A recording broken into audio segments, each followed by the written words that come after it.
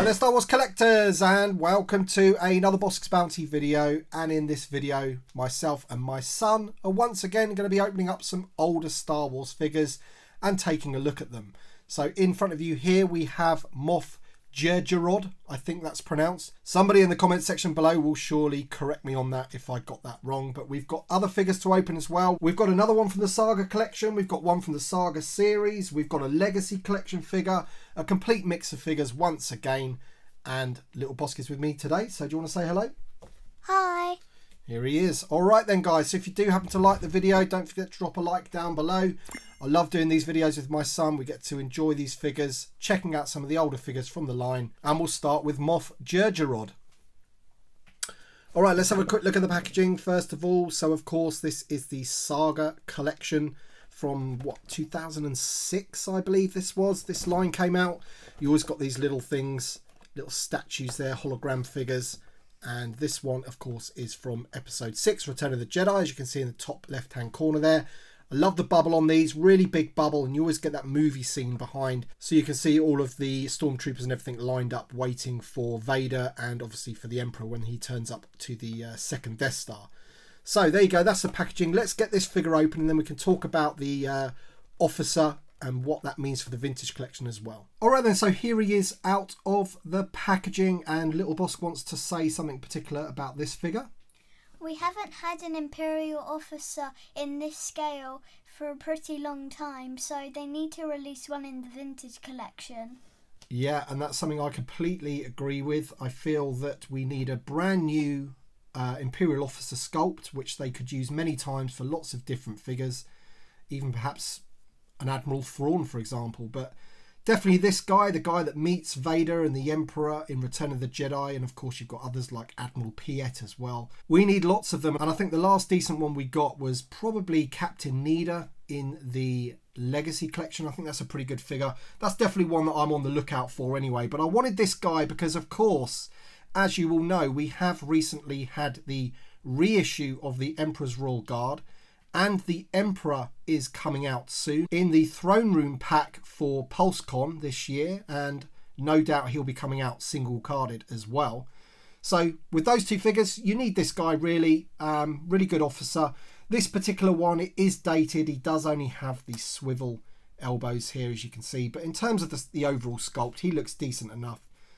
And I'll leave it to you to decide whether that head sculpt is accurate to the guy from the film. But yeah, 2006 is a long time ago. Things have moved on, and I'm sure they could do a much better job with this figure now. But as I say, it's good enough for now to go into the collection, to go with the Emperor and the Emperor's Royal Guards. Alright then, so next up we have a figure from the Legacy collection. This is the cancelled line of Legacy collection that came out in about 2013. It's the Builder Droid series, and I've pretty much got all of these. I was going to keep them carded, but I don't think there's really much point, especially as the bubbles on these, they're very brittle, and this one is actually cracked. So I'm going to open this one and take a look at the R2 unit inside. It's a decent R2.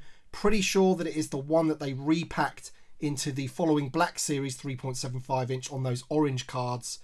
I think it's exactly the same R2-D2, but it is based on the Attack of the Clones, and you also get the Builder Droid piece in there, which I'm hoping to complete. So here's the packaging for you. It's got the R2-D2 packaging there, and there's a picture of the Builder Droid on the back. Droid factory, collect all 6 parts to build him. And I've definitely done the 212 Clone Trooper, and I've still got him to open as well. I may have even done the Battle Droid as well, I can't remember, but those will be coming up in future videos. But let's open this R2-D2 and check him out. Very quickly, here is the droid arm. This is his left arm, so yeah, you get that included, and it'd be nice to complete that droid. Alright then, so here is R2-D2 out of the packaging, and I've got to say it is a really good R2-D2, and I'm pretty sure that it is the one that was repacked into the Black Series. And Little Bossk, what do you think? I think this should have been the one that was on the Star Wars card instead of the dirty one. I totally agree with that. I wish that the R2-D2 that came out in the vintage collection was a cleaner version instead of that dirty one. It's supposed to sort of mimic the after effects of the Battle of Yavin, where he gets shot by the TIE fighter. But I would have preferred it if they'd used this R2-D2 instead of that dirty one, because it, you know, it looks more like the vintage version, to keep it true to that vintage style. Especially as it came on a vintage card, it would have been nice if it matched the card back. But this sculpt of R2-D2 is a really good one as well, and it does have the added bonus of the extra leg, that when you turn the head it comes out like that, and of course you've got the articulated feet and everything, and I think that's a really nice touch. And there he is, and obviously he wheels around, which is pretty cool. So as we mentioned before, he is based on the R2-D2 from Attack of the Clones, and you can tell that by the extra pieces, accessories that he was included with. So what have we got there? The rockets. The rockets, yeah, they're pretty cool. So they just fit on the side there, like, how do they go in? Like that? There you go, like that. And this one. And obviously that's the first time we saw him use that, so it's good to have it included. But if you don't want them on and you want him to be just a standard R2-D2 from A New Hope or whatever, and I'm going to use him for exactly that. I'm going to use him for my Tantive 4 playset, and the next figure up that we're going to be looking at is going to accompany him in that playset. But this is a good R2-D2 for that set. Alright, so next up we have another Saga Collection figure, and this one again is from episode 6, Return of the Jedi, and we have C-3PO in the Ewok throne. Now my son wants the Ewok throne because these are his Ewoks here, and he does have a bit of a Endor setup going on, but I want that C-3PO out of there to go with the R2-D2 that I just showed you, because this apparently is the best C-3PO that we've got, really. He's shiny, vac metalized, so he's a really good C-3PO. He's got all the articulation you're going to need, and he's in proportion as well. So let's take a quick look at the packaging once again. So once again, Saga Collection, you can see the Endor forest scene just behind him there. Little picture of C-3PO on the package.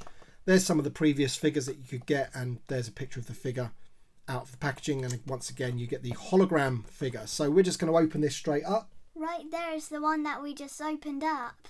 It is, yeah, Moff Jerjerrod. I've had to say it again, so that's great. But yeah, previous figures all on the back, and there's the front of it again. Really nice card backs, these one, but you know, I don't really keep anything in the packaging unless it's the vintage collection, so I need this guy from a Tantive 4, so let's open him up. Alright then, so here he is out of the packaging with his Ewok friends, and I'm getting quite attached to this chair. I kind of want to keep the chair for myself, but my son has made it perfectly clear that he wants the chair, which is fine with me. But well, let's take a look at the C-3PO just now. Let's take him out, get the Ewoks out of the way, and we'll take a quick look at the chair. Actually, you have to build the chair. It all sort of slots in and everything, but it's a really good chair.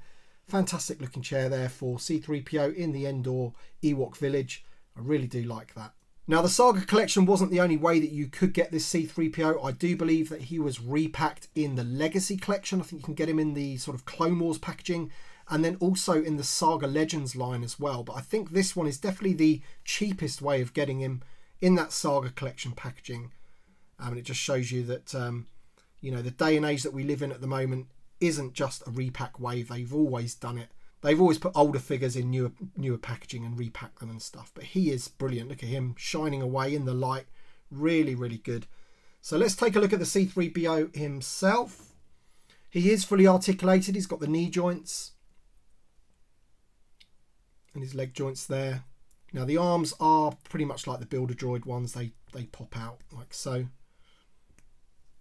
And the head, you get a bit of motion there, and he does have motion on his waist there, so you can see all of the wires and stuff inside.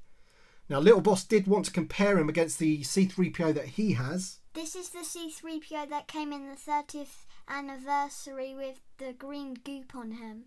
Yeah, and who else did he came with? Salacious, did he? Yeah. Yeah, so Salacious was like eating his eyes. You can just, if you just turn him there, you can just see the eye sticking out there. But we wanted to compare these, didn't we, Little Bossk? Because we wanted to see if they've used, and it looks to me like that they have used pretty much the same figure.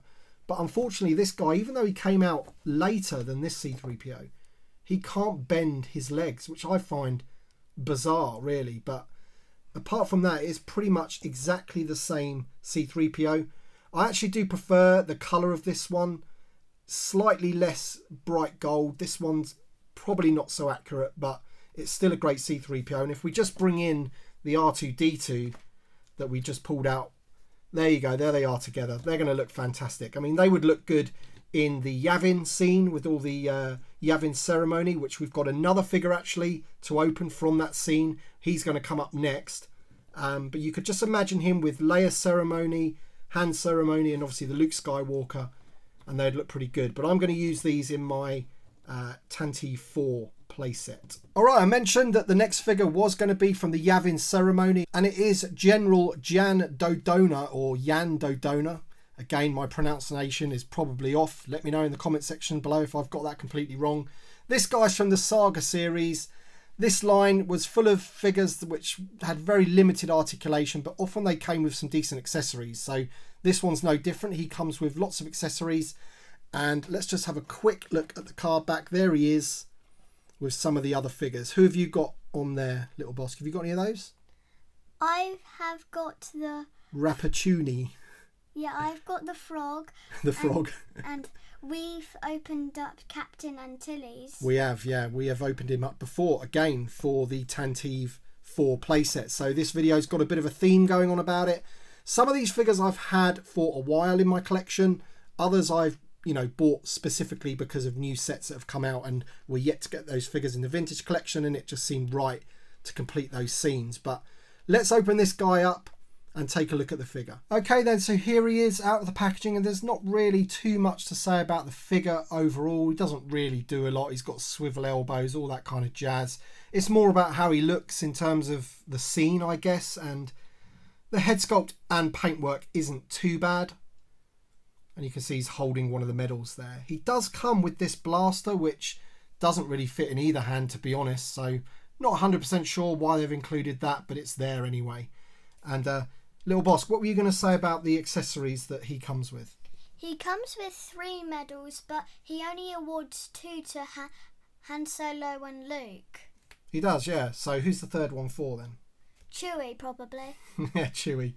Everyone always said, why didn't Chewie get a medal? And I think there's something to do with like Wookiees not accepting awards or something like that. But of course, we know eventually he got one, didn't he, in the Rise of Skywalker. But there's the other 2 medals. And yeah, this figure's going to go great in the Yavin ceremony with the other figures that I've got from the vintage collection. All 3 have been released in the vintage collection. And obviously you've got Chewie, R2 and C3PO that you can put with them as well. So complete that scene. And there you go. That is General Jan Dodona. Alright then, so here's the last figure that we are going to be looking at today. This is a Star Wars Legacy Collection Saga Legends. So this will be a repack of some description. It's not part of the Build-A-Droid line or anything like that. It's just, this sort of like ran alongside the Legacy Collection, but this is the Saga Legends characters. So this is Saisi Tin. Really, again, the Star Wars names, why do they make them so difficult to pronounce? If you haven't heard it, you don't really know, and you've just got to kind of guess. So here he is in the packaging. Little Bossk, you wanted to say something about this packaging, did you not? Yeah. I wonder what this bit is here. That looks to me, I think it's supposed to resemble like a locker of some description. It does say it includes battle gear here, so maybe there's some extra pieces in there for you to open. As you can see, the packaging on this one's absolutely battered, but that's fine. We're going to open this one, and Little Bossk collects sort of Jedis for his Attack of the Clones / Revenge of the Sith era, so this one's going to go very nicely in his collection. He's going to have this figure. And this guy, was he one of the ones that went up against the Chancellor and got taken down? Yes, he was taken down by the Emperor like a chump. Yeah, he did go down like a chump. They all did, didn't they? Some people say that the Emperor's all powerful and everything, and he would have done them anyway, but he probably would.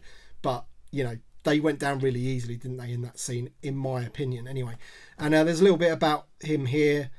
Tin stands with Mace Windu as they attempt to arrest the Chancellor, and obviously they failed with that. So yeah, let's open him up and check out the figure. All right, so here's the locker piece here. I think it's supposed to resemble a locker, and let's see if we can open this up, see what's inside. Yeah, and it's your classic weapons pack there. Seem to get the same ones pretty much most of the time. That looks like a Battle Droids blaster. Got this heavy blaster here. You've got this one here. That looks like your clone sort of blaster that would come maybe with a Galactic Marine, your clones and stuff. Little blaster there and another clone blaster there. So there you go, some extra blasters for your figures, which is always handy. I found something on this figure that's a little bit weird. Right. He's got a lightsaber hole, but there isn't a lightsaber with no blade. So there's definitely not one in the packaging, no? Yeah, it doesn't seem like it came with an unlit saber, just the hilts. That is a bit weird. Maybe the previous figure of this did, but this one certainly doesn't. You only get that one that was lit. Let's just see if the blade comes out of the saber. Let's try that. And it doesn't, so unless I'm going to break it. And there doesn't even seem to be a little clip on there either. But yeah, that's well spotted that. He does have a little hole there for a saber, but nothing can go in it. This figure is quite dated, it's got to be said. It doesn't have any ankle articulation whatsoever, which is a shame. He has swivel elbows, which again is a shame. But the head sculpt's pretty good. The cloak's not too bad. He has soft goods on the bottom there. So all in all, he looks pretty good. And I think Little Bossk is going to be pretty happy to have this one in his collection to go with all his other Jedi. So what do you think? Good? Yeah. All right. Alright then guys, that's it for us today. We've been opening some older figures for you. We do these videos every now and then. We love doing these videos, checking out some older figures. So yeah, thank you all very much for watching. And we'll see you on the next one.